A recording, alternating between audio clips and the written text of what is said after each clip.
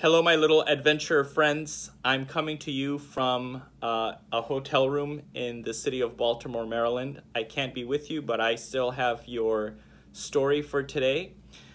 And in our Bible, in Daniel 1, we see that the next part of the story after Nebuchadnezzar attacked and besieged the city of Jerusalem, and after he took the cups from last week, we now see that he also wanted to take some young people with him, some princess with him, and said, you got to bring them back to Babylon with me to be my servants. That's what the Daniel 1 says. And the Bible says that they took them, and of course they probably tied them up, like this, and they had to walk all the way back a long way to another town away from their home. And today, what I want to show you is that this notion of being tied up, right, and being a servant to somebody else is not always what it seems.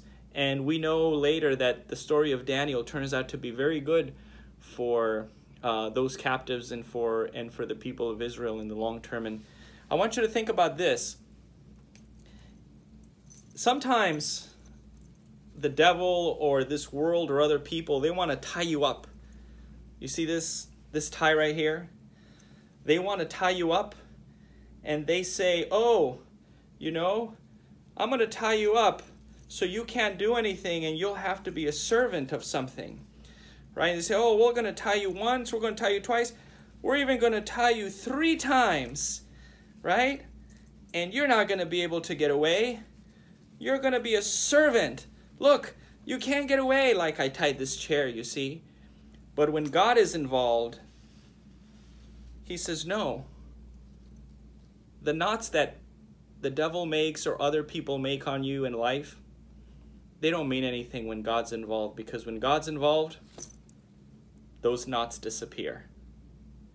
I'll do this trick for you when I come home, but just remember that if anything or anyone tries to tie you to this world or to things that are not good, just ask God. He'll fix that knot for you. Have a good one. We'll see you next week.